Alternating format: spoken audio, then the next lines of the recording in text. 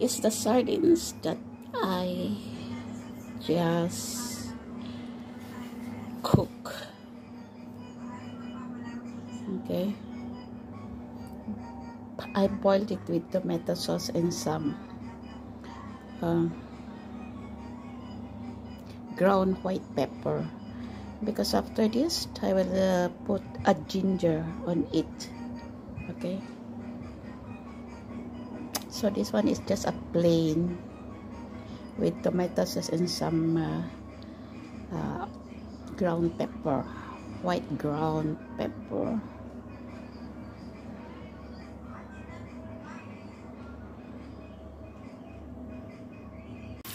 Okay, this is after cooking the sardines in the pressure cooker for 1 hour and a half.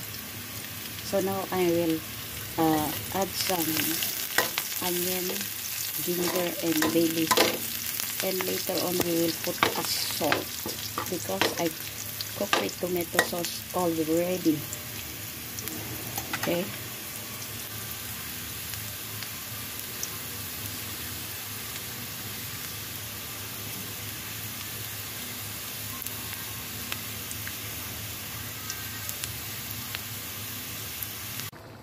Ito na po, kinigisa natin sa garlic, ginger, and onion. So I just stir fry with that after cooking from the pressure cooker.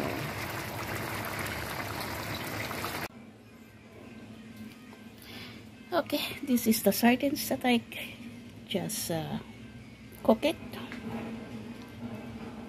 Diba masarap siya? Oh, and thank you guys for every time watching my videos, and see you next time. This is a homemade sardines. Okay.